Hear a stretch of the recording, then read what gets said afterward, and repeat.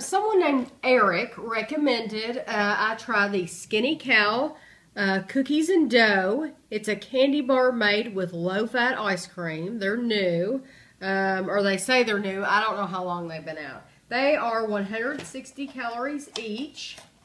And these are, we could not find these at Walmart. You know, Walmart's cheaper on everything, so we try to get whatever we can at Walmart.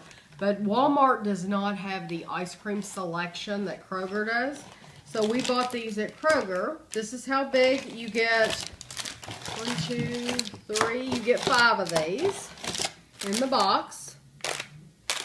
Look like they're the size of a Twinkie. So, let's see. But these were, they were between $5 and $6 a box. And that's how it looks. And I'm cutting it on a plate so that I can show you. And it looks like the cookie dough is just at the very top. And you know what? That's what the picture shows. It shows it at the top. And I guess these are cookie dough pieces here on the top. Let's see. But normally I'll just eat this, I'll just hold it.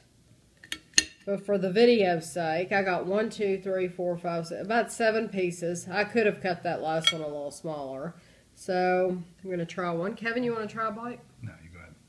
Okay.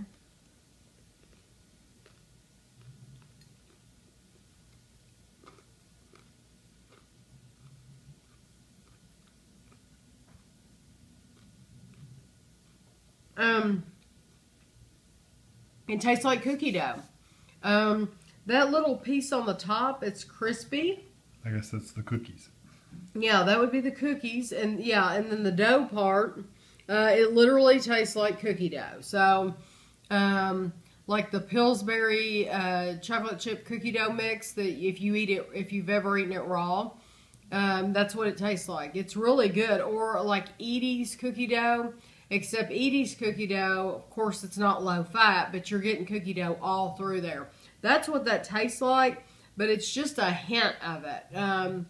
You know, but you can't expect much more than a hint for 160 calories, you know. But it's very good. I don't know if I'll get them again or not. I'll have to eat more of them to see. And we bought another kind too, and I'm going to try those.